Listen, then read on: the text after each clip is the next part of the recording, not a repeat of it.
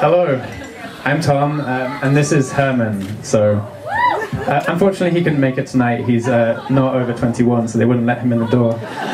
Anyway, this evening, I'm not just going to talk about Harman, but he is helping me with some of these slides.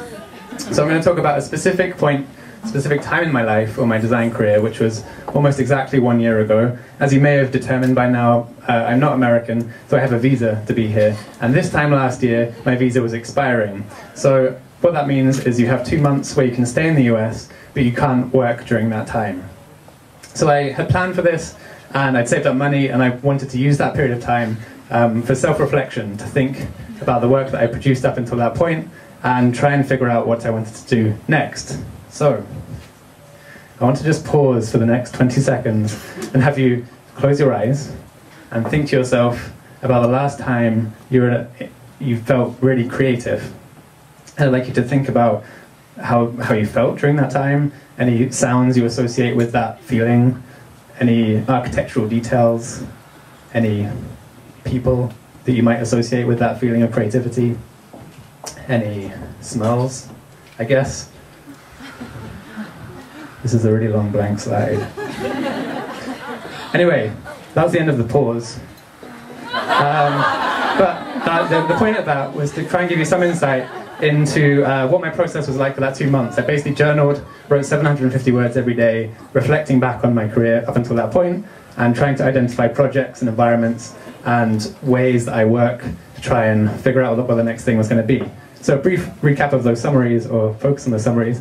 As Dom mentioned, I've done some work with Speedo, a bunch of digital products that have very experiential qualities to them. So in this case, you can't take a phone into a pool, but the product is around the experience of being in the pool. While I was at SVA, I was doing a lot of projects that would take data from digital interactions and make them into physical products. So in this example here, this lamp is made from the distance between two people over time. And I did other experiments with email data, music listening habits, things like that. I also started a coaster company called Coastermatic, where you can print your Instagrams onto stone coasters.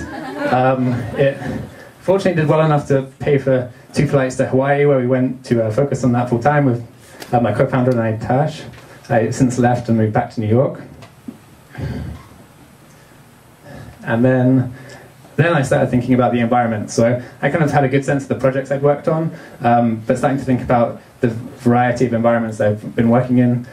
This is the amazing view from Smart Design, where I did some freelance work, but thinking more about the types of culture that are associated with large organizations like Smart or Google or New York Times, where various projects happened, and then contrasting that against startups or startup environments, which are maybe much more organic, but I think have, for me, a culture that generally have cultures that are more aligned with my interests, but finding a startup that's the right scale or the right stage was really the important priority for me. And then I also tried working remotely, working from home, which I'm at least twice as productive with Harman helping me. But unfortunately, I think I would go crazy if I did it every day without the input of other creative people. So, a few comments about working habits that I realized in this reflection phase. The first was thinking big thoughts. I find it very hard in anywhere that has a ceiling or walls, preferably somewhere that has some form of transportation, like a bike or walking or in a sauna where you can't use technology in any way.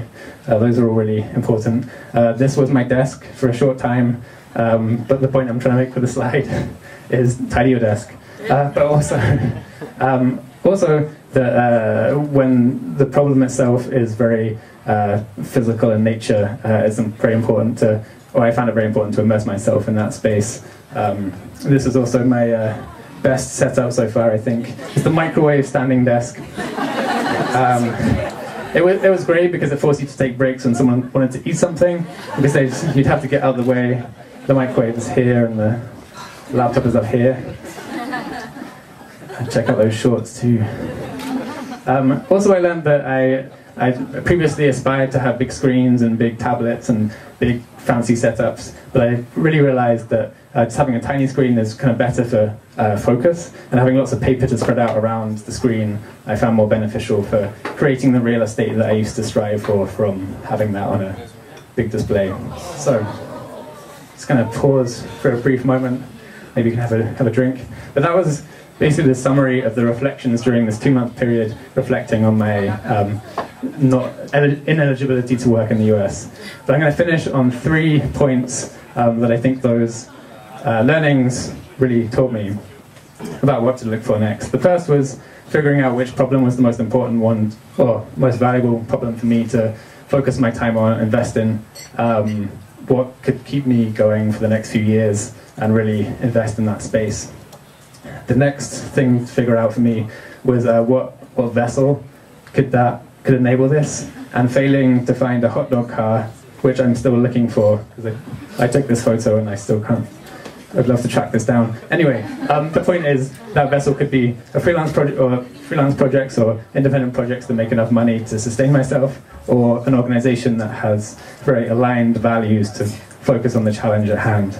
And the final thing I learned was, if I'm in doubt about anything, just write something.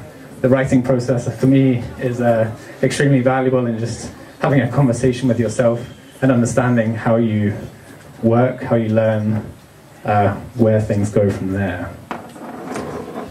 So, thank you very much.